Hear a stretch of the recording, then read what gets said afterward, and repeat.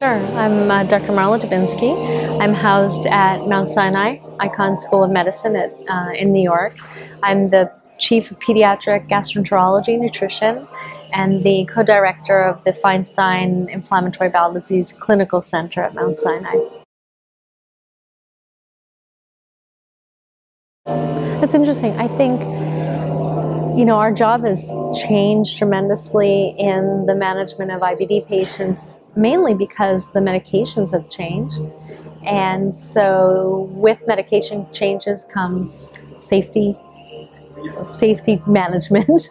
And I feel like my practice has become a lot about how to truly demystify some of the thoughts around safety of the therapies. There's big black box warnings around the use of anti-TNF therapy, for example. And people come to really hear, if you were prescribing or another physician prescribed that therapy for my child, why or how would I respond to when I look up online that this therapy has a black box warning surrounding it? And so I feel like I do a lot of counseling and discussion around safety.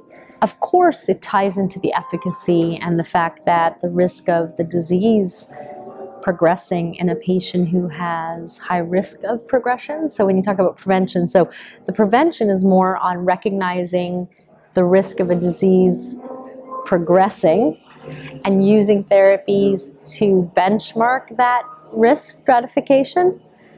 And once you've decided that a patient is at high risk or not of developing a complication related to the disease, not related to the therapy, related to the disease, you have to manage the safety that comes along with that discussion.